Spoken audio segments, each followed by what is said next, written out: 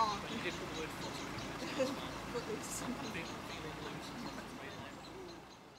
You too. Cinderella books down the middle, way down as you sing. Lane? We don't see Lane much, but then again she is backstage, which is probably why we don't see her much. What's the matter? Why doesn't Lane want to be filmed? I mean, well, Lane's never been one for the spotlight. She has this dark past that no one knows about, and I think she intends to keep it that way, really. She's one to hide herself away as much as possible, hence why you'll probably never see her face on camera. Look, go away! Why is music important in this show? Well, I feel like, well, not only because it's a fairy tale, well, it's a twist of many fairy tales, really. It needs that. It needs that little bit of a, ooh, we're not just reading a story from a book, we're actually seeing it come to life, and it's a world where people can just burst into song.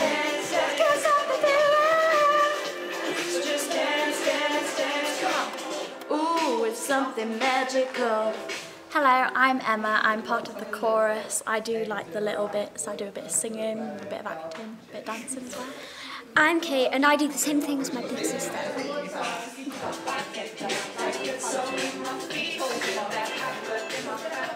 I mean, even when they said, oh no, we've got to have something with a bit of music in it, I thought, well, we could just somehow make Romeo and Juliet into a musical. But it's kind of started on Rocky Horror Picture Show. It's appropriate for children in my opinion, get them started early on, you know, the world of theatre, and they'll be less upset by things. Like men in gold pants running around, it's normal. But no, Elton John he chose instead. Disgraceful. But right now, I just can't stop this feeling.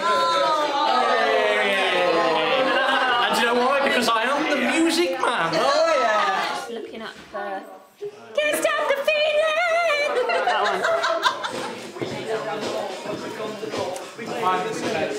Hi, I'm Sam, and I'm new to Waddington Amateur Dramatic Society, and I play the wicked stepmother in the play.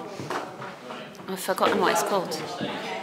What's it called? Sorry, let me do that again because I can't remember.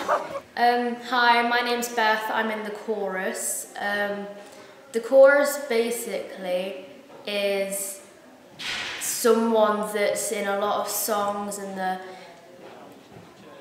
a lot of different characters in most shows. Like in this one, I'm a henchman, I'm like a villager and stuff like that, and we're in a lot of songs. Yes, because if you go... I'll go straight to this side. Joan,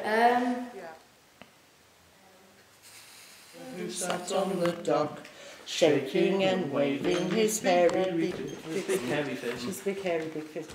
Joan's one I've always been able to rely on. She's the one that I tend to fall back on when I've taken on too much, and let's face it, I have taken on too much.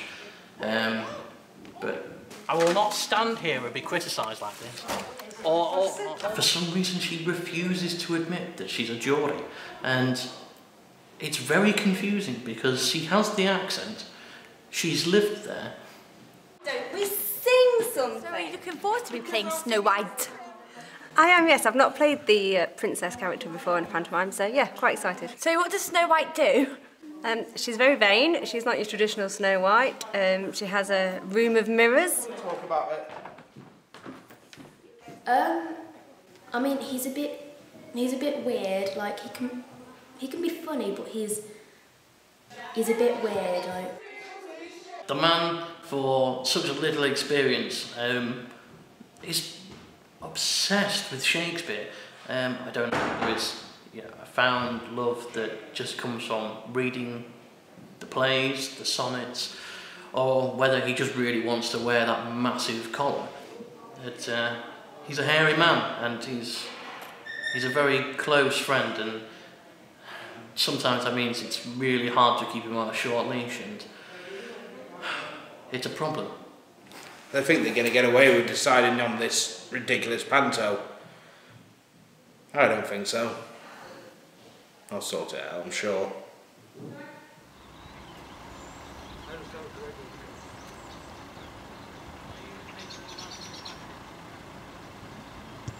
Not in the manner you want it. There was a young sailor who sat on the dock, shaking and waving his big hairy fist.